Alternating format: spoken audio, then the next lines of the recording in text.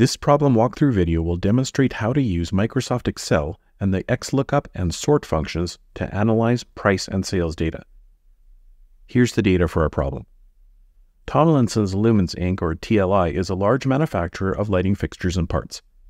TLI's accounting department receives the file Tomlinson Prices and Units that summarizes the prices and units sold respectively for each product it produces on a quarterly basis. The data has been collected in a Microsoft Excel file. Download the spreadsheet and perform the required analysis to complete the following requirement. Use this information to calculate the company's most recent quarterly total sales of all product codes beginning with the letter K.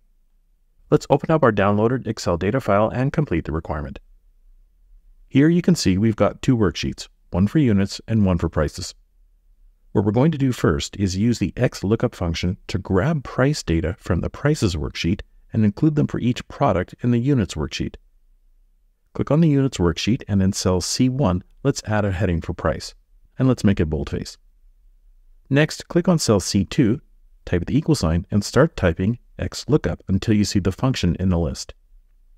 The XLOOKUP function searches a range or array, in our case product code, for a match and returns the corresponding item, price in this case, from the second range or array, which is the price list. Select it or press the Tab key. For the first parameter, lookup_value, select cell A2 where our first product code is, then type a comma. For the second parameter, the lookup_array, click the prices worksheet and select the entire range of product codes from cells A2 through A124 and press F4 to lock the range. Type a comma, and for the return_array, select the entire range of prices in column B from cells B2 through B124. Press F4 to lock the range. Type a closing parenthesis and press Enter or Return, and you should end up back in the units worksheet with a price of $193.35 in cell C2. Excel has matched the product code L590AX8 to the price list and grabbed the corresponding price of $193.35. Now let's copy that down to all the remaining products in our dataset by simply clicking back on cell C2 and double-clicking the little green square in the lower right corner, or click and drag that square down to the bottom of the dataset, and boom, all of the corresponding prices for all the product codes have been retrieved from the product price list.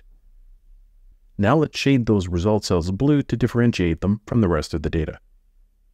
Let's also format the results with $signs by clicking the drop-down at the top of the number group in the Home ribbon and select Accounting. This nicely formats the cells with $signs. Now we want to know the total sales for each product. So let's start by typing a new heading of Total Sales in cell D1, make it boldface, and widen the column just a bit. The calculation of the total sales is simply the number of units sold times the selling price.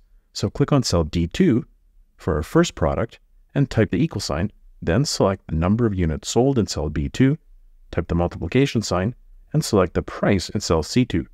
Press Enter or Return, and the total sales for product L590AX8 should be $3,843,798. Notice that for me, Excel automatically applied the dollar formatting since one of the variables in the equation is already formatted. If Excel didn't do that for you, just select Accounting from the drop-down like we did before. Let's copy that formula down to all of our data by clicking back on cell D2, then double-clicking the little green square, and the rest of the cells should be filled automatically. Our final sales amount for the last product in the list, M522JB4, should be $1,159,569.45. Since the data is still selected, let's shade those cells blue as well. Now we want to sort our data by product code so we can more easily pick out the items that start with the letter K. So select all the data in the worksheet, or use the keyboard shortcut Ctrl-A. Select the data menu from the menu bar, and in the Sort and Filter group in the ribbon, click on Sort. A dialog box should appear, and since our data includes a header row, make sure the checkbox next to My Data Has Headers is checked. Click the pull-down arrow for the Sort By menu and select product code from the list, and the sort order should default to A to Z. Click OK, and now our products should be sorted from A to Z. Now, in cell A126, let's enter a description for our requirement, which is to determine the total sales of all product codes beginning with the letter K. This will require us to sum some of the values in column D, so I'll widen columns C and D just a bit and then shade our results cell D126 green. Next, click on cell D126, type the equal sign, then sum to bring up that function.